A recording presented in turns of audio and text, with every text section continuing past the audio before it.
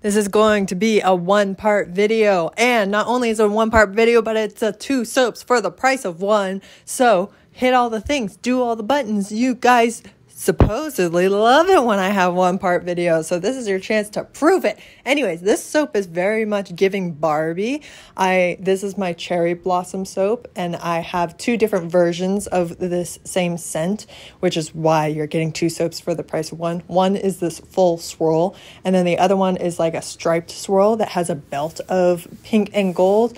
But I love the swirl that happened on this soap, and so I think it's so beautiful. And then I'm going to carve the top of that and add the gold branches.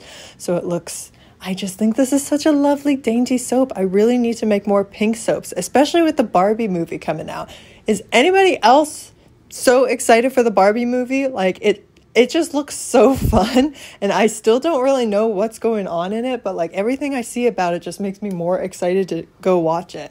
I think this year I've only seen one movie in theaters, and that was Across the Spider-Verse, and that was amazing. And so I think I'm saving to go see Barbie in theaters too, and then that will be like it for me for the rest of the year.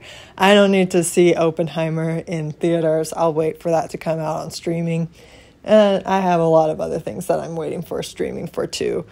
But I just saw the clip of like Ken when he like was in the hospital or something like that, and just the like Margot Robbie being like, he's very brave, and then the look that Ken gives Barbie and just, thank you, Barbie. It was just like so cute.